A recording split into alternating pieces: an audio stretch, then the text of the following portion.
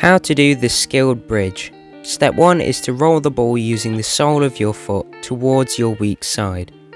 Step 2 is to kick the ball forwards almost like a rabona with the side of your weak foot. When you initially roll the ball to the side, your strong foot will move with it, meaning that you can almost hop into the ball with your weak foot, kicking it forwards.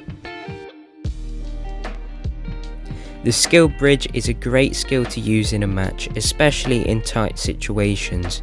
It's quick and can easily confuse the defender and can often be used to nutmeg your opponent.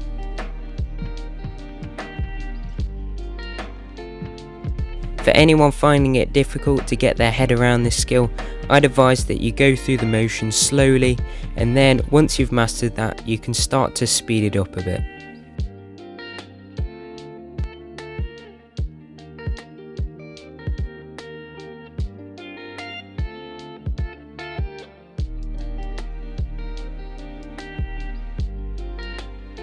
If you want to learn more skills like this one, then go to my tutorial videos playlist on my channel.